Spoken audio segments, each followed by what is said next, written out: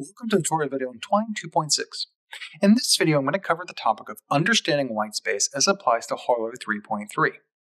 We've already seen examples of how whitespace, the space between words and also the space between lines within a passage, affect how we see the presentation of text, resulting from how we create macros and especially how we use macros in combinations within a passage in the results.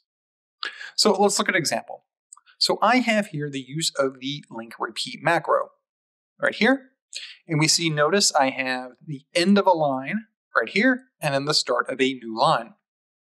Now this is important because when the link repeat macro runs, it repeats everything that's within the hook it's attached to.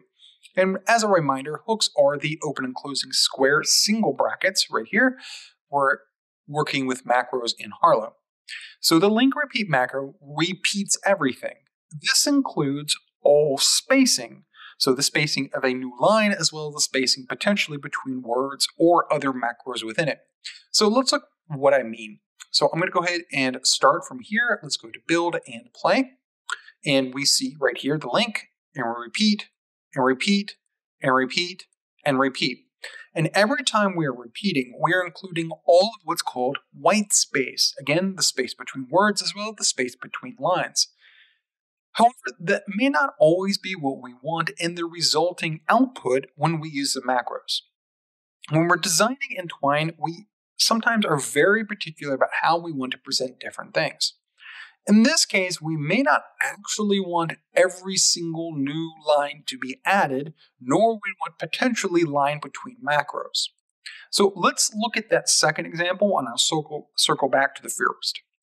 So in the second example here, I've got a macro, a line of text, a macro, and a line of text, all within the same passage. Now something important is going to happen here when we play from this. So let's go ahead and start story from here. Go to build and go to play. Notice it says right here, there is text and then the line and then text and then the line.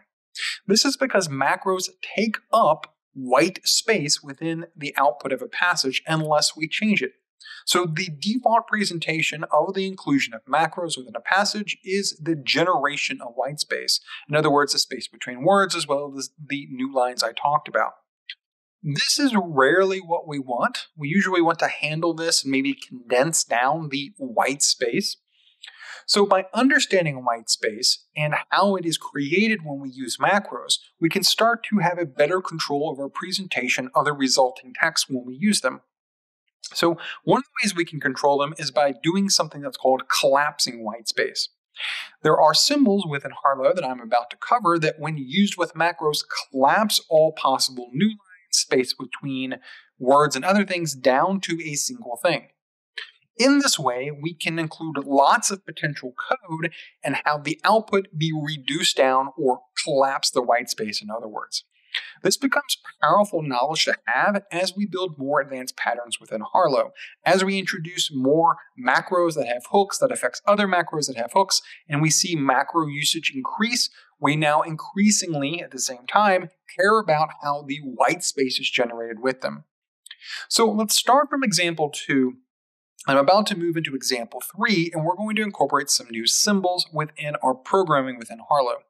These are open and closing curly brackets, so we need to be careful which brackets we're using. Square brackets, as single square brackets, are hooks. Double square brackets, we create links. And curly brackets, or sometimes braces, depending on where you live in the world, are collapsing that white space. So let's move to example 3. So here I have open and closing curly brackets, or braces, again, depending on where you live in the world, around this right here, both the macro usage and the text, and then a second usage around the whole thing. So let's see what this looks like. Let's go ahead and move over to example 3. I will start the story from example 3. Oh, look at this. The use of the macro, which generated new lines for us, has now been collapsed. So we collapsed the possible white space. Now let's look at a reconfiguration of this. I'm going to do something interesting, and I'm going to take out these middle ones right here. And so we have a single opening and a single closing, because I want to show something particularly important when we start to care about white space within macro usage. So we started and it looked okay. right? The first macro usage was collapsed, the second macro usage was collapsed. Now, intuitively, we would think that this would generate the same thing that I previously showed you. We would be wrong, but intuitively, we might think that. So let's go ahead and play. Oh, look, what has happened here is, as I mentioned, all of the white space has been collapsed, all of the new lines. Other than the space between words, which pre-exist here, the new lines were collapsed. So in the first case, I had open and closing curly brackets or braces around these different sets, and it produced a new line and then a new line. Now let's repeat that real quick because this is worth paying attention to. Notice that there is actually a single new line right here. This is onto the next line right here of the collapsed white space. So we have a set of collapsed white space which will collapse to the text, and a set of collapsed white space which will collapse to the text. And in both cases, the macro usage will be removed from the resulting output. It will be collapsed down. So generally, this is the preferred way to go about it. So if you want one sentence to follow the next sentence, then what you want right here is a set and then a set. So let's finally link or circle back to, using the link macro, circle back to the initial example I started with. So we saw over here in example 1 that every time the link repeat macro runs, it repeats what's inside the hook, and this makes perfect sense. Sometimes, though, we may not want it to actually generate those new lines. Well, as we've now seen by introducing curly brackets or braces, again, depending on where you are in the world, is what you call them, we can collapse that resulting white space down. That is, instead of constantly generating new lines every time, because it will generate exactly what's within the hook, sometimes we want to collapse that. So finally, let's move over to example 5 and look at this.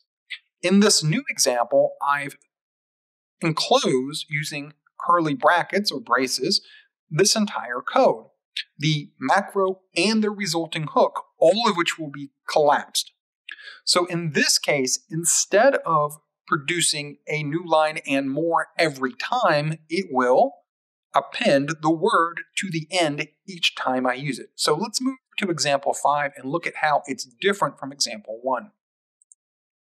So I'm going to go ahead and start the story over here with example 5, and let's move over. So previously we saw every time the link repeat macro ran, it added a new line and the new text. In this new case, it's collapsing all of that down and adding it to the end of the line exactly as it appears within its corresponding hook. And this is very different than we saw over here, where lines were added every time. So in the first case, we are producing exactly what's within the hook. We are repeating it every time we click. In the second case, we're doing it, but we're also collapsing the white space correspondingly. And so this becomes incredibly important, as we saw with example 2 and into example 3, and it's changing, of how we understand the resulting white space of macro usage. Every time we use a macro, it takes up output space. Sometimes we want this to happen, but oftentimes, again, as we get into more advanced patterns within a Harlowe, we rarely want it to happen. And in fact, we usually want it to be collapsed together. And we'll see ways to embrace kind of collapsing all of the code within one passage in sort of more advanced patterns we'll cover in the future. For right now, though, understanding whitespace becomes incredibly important, again, as we approach integrating macros and hooks with macros and hooks in more advanced and complex patterns. We start to care about what will result when we use these. And so, in thinking about this, we want to be aware that when we use macros, and particularly when we use certain combinations of macros and hooks, we run the risk of kind of generating bunches of new lines and bunches of text. If we don't want that, we can use these single curly brackets or braces to collapse that white space, collapse those new lines within our code. Particularly within example 3, this can be incredibly useful, again, to kind of collapse corresponding macros and text usage down to either a single line, if we really wanted that, or multiple lines, understanding how Harlowe also thinks about what will result from what we write to what a reader might potentially see, thinking about whitespace along the way.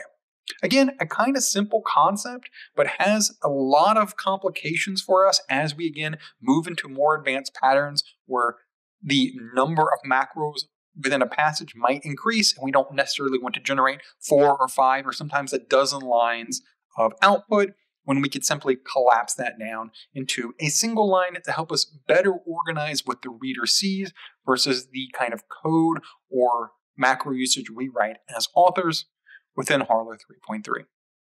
Thanks for watching.